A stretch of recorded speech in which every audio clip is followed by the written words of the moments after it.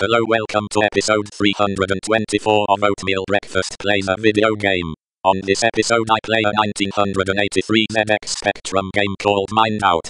I read a short Wikipedia article about the game, and it said that Minedout is also known as Minesweeper. That is not surprising, because Minedout reminds me of Minesweeper except that I don't have to turn flag mines. I enjoyed playing Minedout a lot.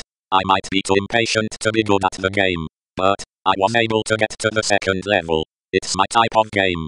I don't need fast reflexes, and I can go at my own pace, except I always want to quicken my pace. I want to get to the next level. I used the arrow keys to move around the game screen. I am not sure how many levels Minedout has. I assume it has an end. Minedout is one of the funniest ZX Spectrum games I have played so far. I watched a few minutes of a walkthrough video that was 29 minutes long, so I assume that it takes about half an hour to beat the game. Yesterday I watched another Hacksplained video that went through another juice ship vulnerability. It was fun because I got to use Burp's repeater.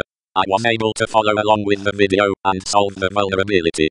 So fun. I might like hunting for bugs and I like using the internet. I don't think I do anything that great with a computer, but I do like looking for bugs. I am still making my way through the Kaggle machine learning tutorial. I know how to set up a model. Now I am learning about how to test the accuracy of the model. Even though I have read about machine learning, I have never really done any machine learning. I hope I make it through all the Kaggle courses. I am also reading how to design programs too again.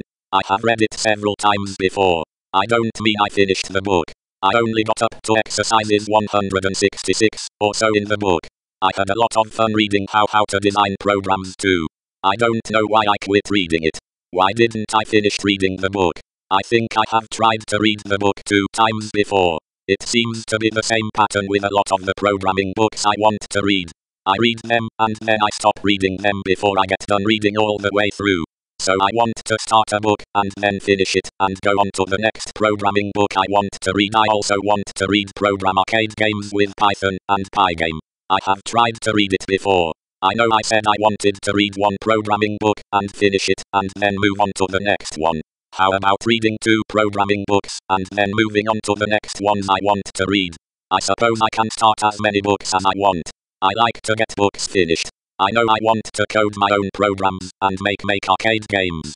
I thought some of the exercises in how to design programs were cool. I don't know how long ago I stopped reading it, but it seems like forever.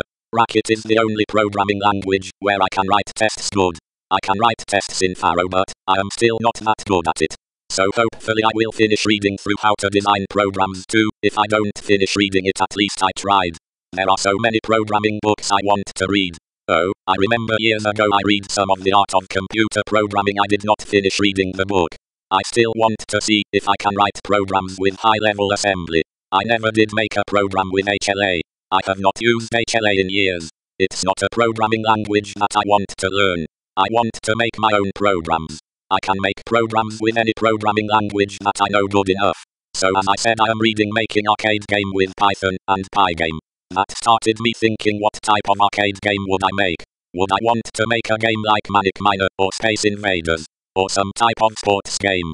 And as I have said before, I want to make a text game. Maybe I could make a Pac-Man clone. I will have to think about it. Just start coding. A game is better than no game. I don't want to learn 20 programming languages anymore. It's too much work. And I would have to sit in front of a computer for too long. I have other hobbies besides using a computer. I am trying to focus on the things I like using my computer for. I want to make games, learn machine learning, and learn ethical hacking. I also like to play games on my computer. I know there was an episode of The Shower where I talked about what I liked using a computer for. I wanted to program when I got a computer. I still have not made my own program. Or should I say I have made a program, but I have not finished making the program. If I get a program done, I can make it better. So I want to start. I want to practice using Git. And I wonder if I could even get people to follow my GitHub. I have a lot of repositories but no finished programs. I start making a program, upload it to Git, and then move on. I don't finish the program. I don't know if I will ever be able to make big programs by myself, but I do want to make a small program. So I have got to start. So I will start. I might enjoy programming. I don't know because I haven't done it much. So I will start and finish my own program. A text game. I can do it if I only try. Thank you for watching. Please check out some of my other videos.